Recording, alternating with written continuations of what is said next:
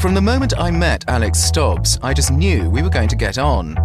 Aged 16 and a music scholar at Eton, I began filming him as he started work on the biggest musical challenge of his life, to conduct one of the world's great choral masterpieces, Bach's Magnificat. I think it's going to be incredible.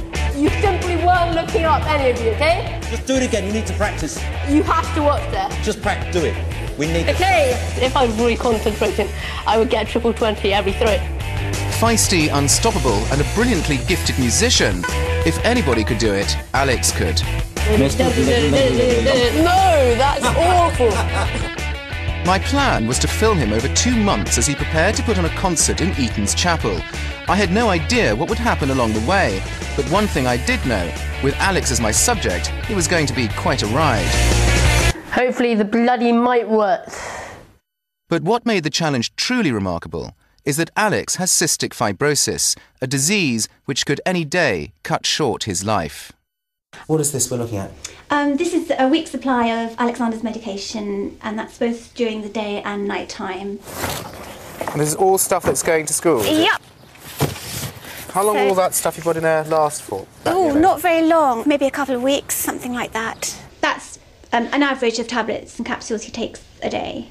How many pills do you take a day? At least 50. I'm used to it, so... I mean, I set myself challenges as to how many I can take in one go.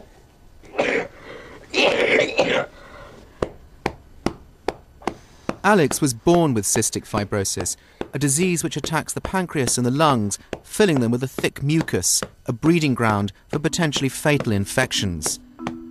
3 times a day, he needs intensive physiotherapy to get rid of the mucus. But his is an extreme case, and the disease is slowly destroying his digestive system, his bones, and above all, his lungs.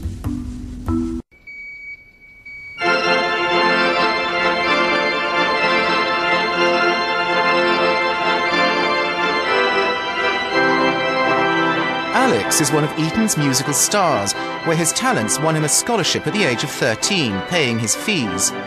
Although he's never managed to complete a full term, the school has kept him on, even giving him a scooter to help him get round the ancient buildings. Have you ever hit a boy on it, or a master? Yeah, I've hit a ball.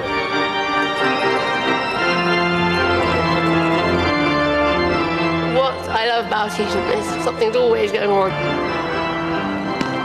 In the last few weeks of the holidays, I'm always itching to get back, to get involved.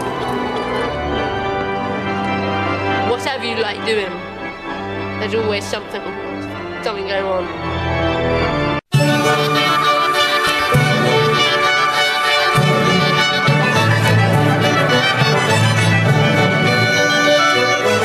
These doctors have known him for years and years and know that they want him to do things, and I really think that's wonderful.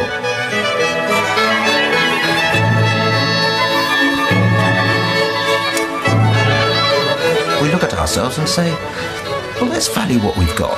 You know, it's what we've got is pretty good, and he helps us have that feeling.